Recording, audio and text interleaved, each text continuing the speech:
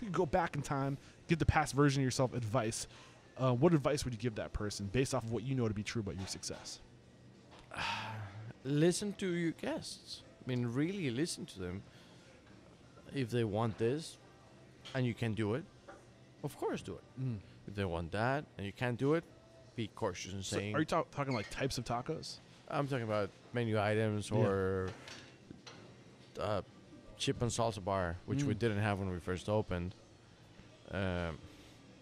Which is, I mean, people really like it, but it's a huge cost for the restaurant. I mean, it's like that's a big cost right there. But we have it, and we'll keep it because people are wanted happy. it. Yeah. Because people, and it really doesn't. I mean, it's doable.